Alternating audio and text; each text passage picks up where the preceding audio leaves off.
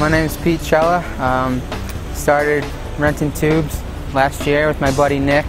Come out here, figured it's a cheap alternative for people to go get wet and have fun. Found that a lot of customers were from out of town and they didn't want to have to buy a tube from the gas stations like most people do, so figured it was a good idea to just start renting them for a cheap price.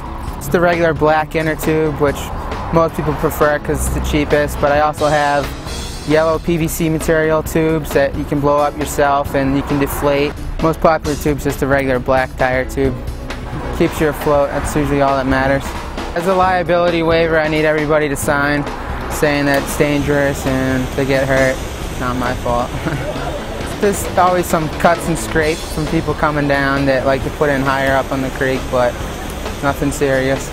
Yeah, there's always a few that either lose a tube or pop their tube, they get too close to the rocks or get stuck somewhere, but most people make it back alright. Our website is whitewatertubing.com. I'm here 7 days a week, but usually 11 o'clock to 7 at night, so you can always find me here too. 205 Canyon Drive. Come down, it's a lot of fun. It's only $6. Can't beat it.